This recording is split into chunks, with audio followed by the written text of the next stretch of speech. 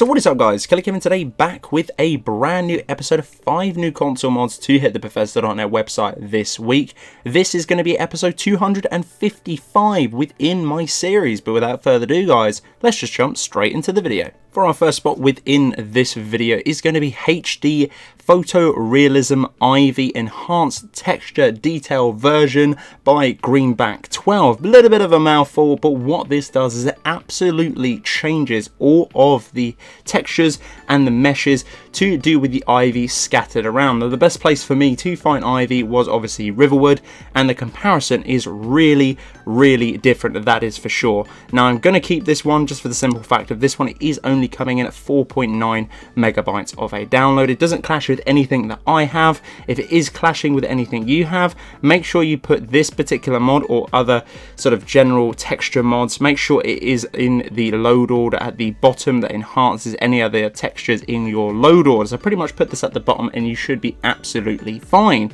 A small change within this one, but adding small things going up and collectively adding the small things definitely is going to make a massive change to the game. And for the simplistic fact of this one is coming in an incredibly small download size, for when I enter my Riverwood now, especially with other different things like the JK's mod, which adds a load of other different things to certain settlements, this one for the Ivy that's heavily implemented within Riverwood is definitely, as you can tell on the screen now, probably doesn't do it a lot of justice, but let me tell you, it looks really nice indeed.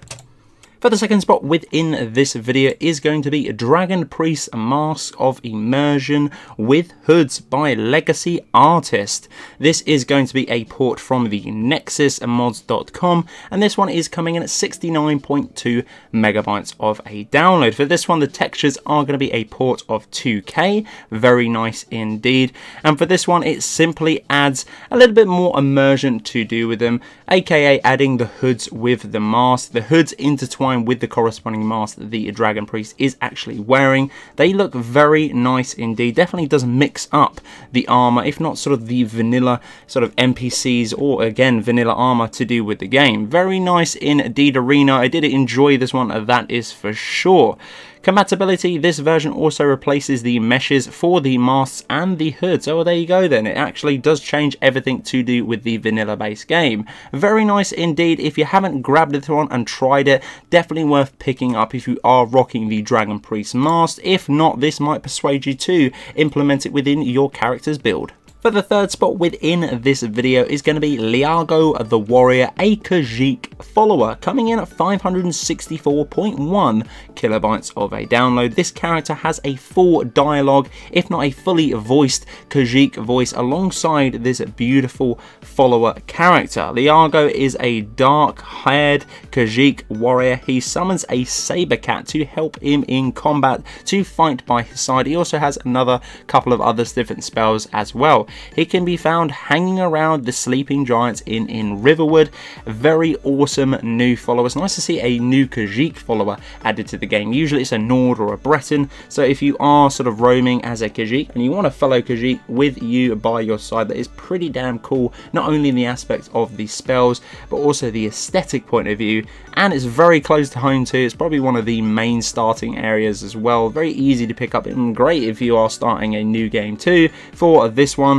But yeah, not too bad, as it is coming less than a megabyte of a download. For the penultimate spot within this video is going to be Alchemy, a Grandmaster Enchantment, coming in at 14 kilobytes of a download. Replaces Miri's Ring enchantment with new enchantments that make Alchemist more rewarded, if not rewarding, if you are going through the aspect. The enchantment adds longer lasting potions, stronger potions, and multiple potions at once when crafting. Obviously that is due to your level. Very nice indeed. For a little slight change to do some scripts of to do with the alchemy perk, this is pretty damn cool indeed. And for the fifth and final spot within the video is going to be Dragonborn Keep the Players Home, coming running at 146.5 kilobytes of a download.